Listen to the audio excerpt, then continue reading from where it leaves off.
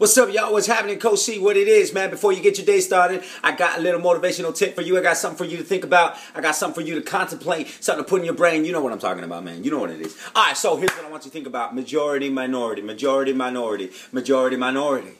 Do you want to be the majority? Do you want to be the minority? Well, let me just explain something about these two terms. The majority people live their lives and they're unfulfilled and they do not have the health that they want. They do not have the physical part of the body that they don't have, but they also don't have the mental side of the body that they would like, that makes them happy, that makes them feel amazing. You know, I'm not talking about six packs and all this other crap. I ain't talking about that stuff. I'm talking about just a good feeling inside your body. When you walk around, you feel good in your jeans, you feel good with all these different things. That's what I'm talking about. The majority of people do not have that. There's a small percentage of the minority of people who actually do.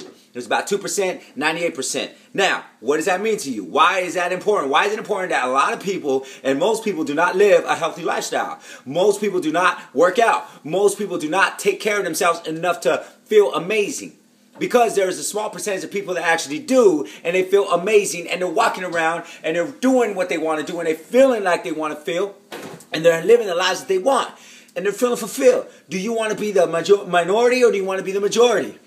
Now, there's one thing I read in a book that was a game changer for me just about 2 years ago. I read this book, and it said, find out or figure out what everybody else is doing and do the exact opposite.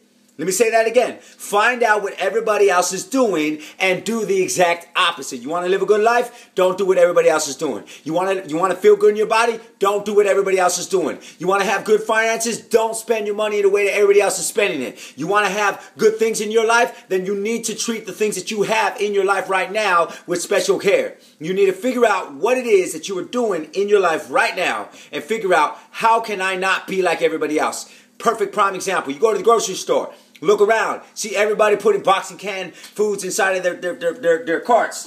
You've seen all this stuff going in there and it's crap, and you've seen, look at the size of the bodies. Look how happy do they look. Do they look energetic? Do they look like they feel good all the time? I guarantee you they do not. So do the exact opposite of what those people are doing.